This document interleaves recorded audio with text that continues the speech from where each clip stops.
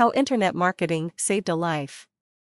Stories of lives saved are often overlooked by the news for stories of lives ended. Which is a shame, since what the world needs are stories to lift spirits, rather than bring them down. And for all the stories that do get published, rarely do you hear one about how internet marketing saved a life. Common themes are Good Samaritans, dolphins, and even cats and dogs, but when did internet marketing had a hand in saving a life? Here's when. There was a man, a single father, who had a daughter in 5th grade. He was working as a legal aid for a medium-sized firm.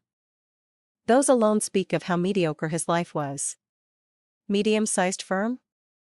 Legal aid? Not even a lawyer for a big-shot firm. But that was his life, and it paid the bills.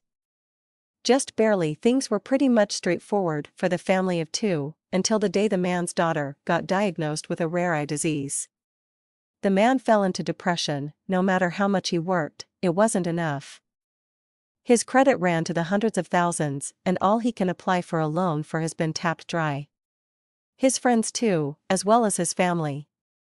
One night, while he was surfing the internet, looking for odd jobs to augment his income, he chanced upon a site where internet marketing was being taught, specifically buying and selling domains.